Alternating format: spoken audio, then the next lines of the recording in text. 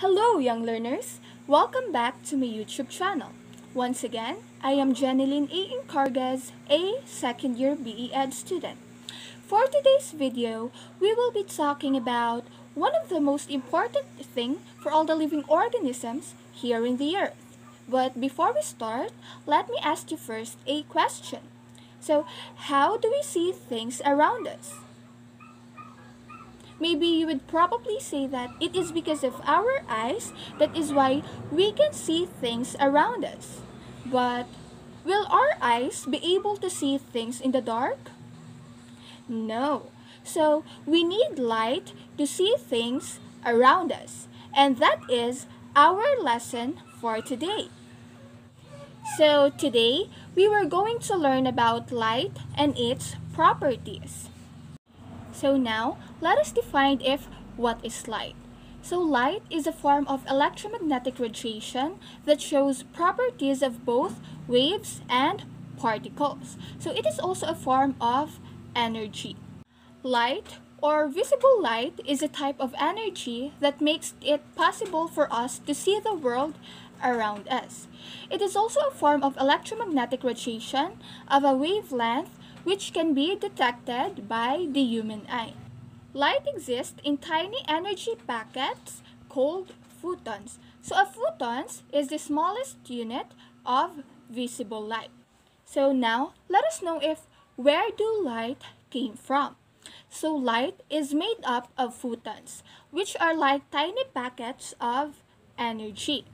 When an object's atoms heat up, photons are produced from the movement of atoms. So the hotter the object, the more photons are produced. It also came from a giant clouds of dust, cool red stars, and even planets. So hot objects like stars emit a lot of visible light. Light came from different sources. So let us know what are the different sources of light. Sources of light can be divided into two groups. So first one is the natural light sources, includes the sun, stars, fire, and electricity in storms. There are even some animals and plants that can create their own light, such as the fireflies, jellyfish, and mushrooms. This is called bioluminescence. The second source of light is the artificial light sources. It is any light source that is not naturally occurring. So examples of artificial source of light are candle, lamp, and bulb. So in other words, artificial light sources are man-made. Now, let us proceed to the properties of light. So the first property of light is light travels in a straight line. Light travels in the straight lines primarily due to the fact that light is a wave. However, light can change its path when it is incident on certain obstacles. So this effect is commonly referred to as diffraction. So another property of light is that light travels much faster than sound.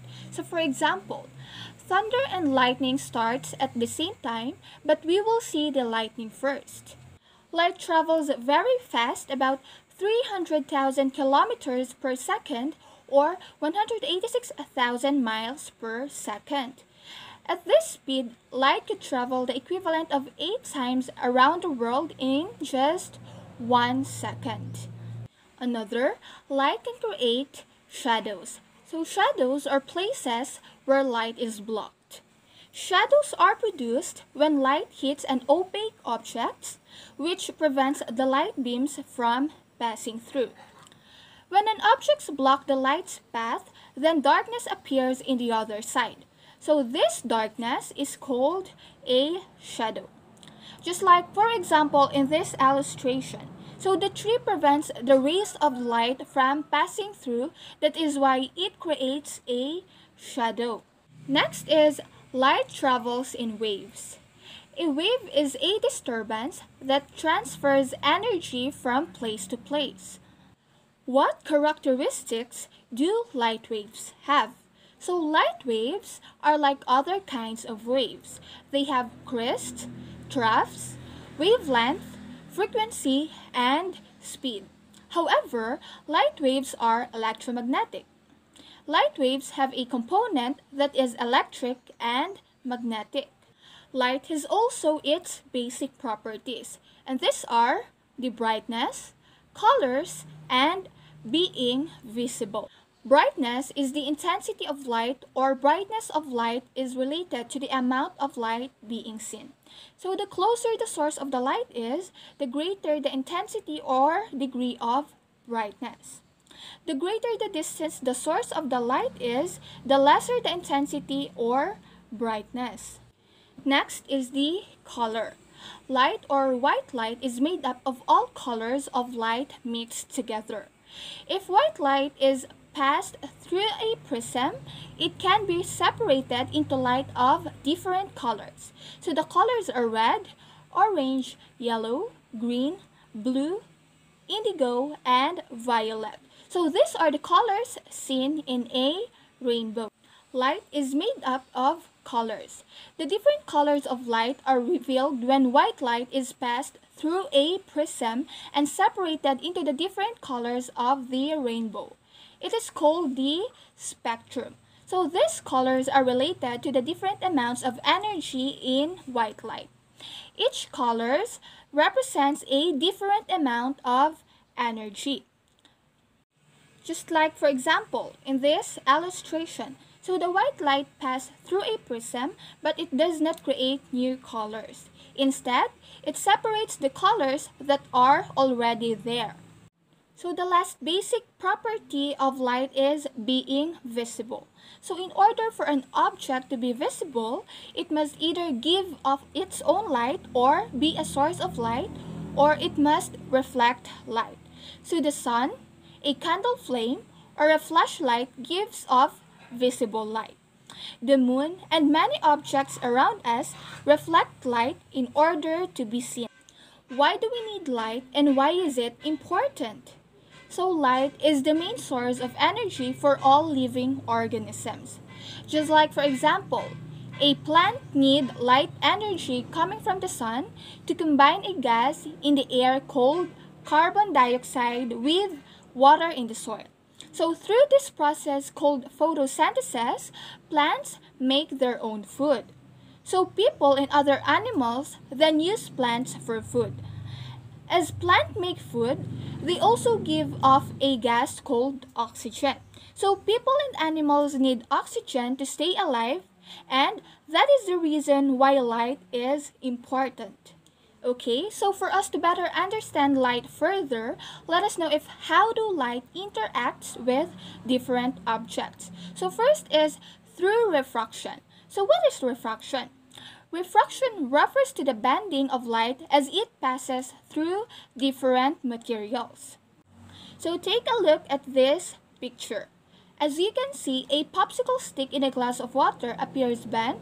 It is because of the different parts of the materials that interacts with light.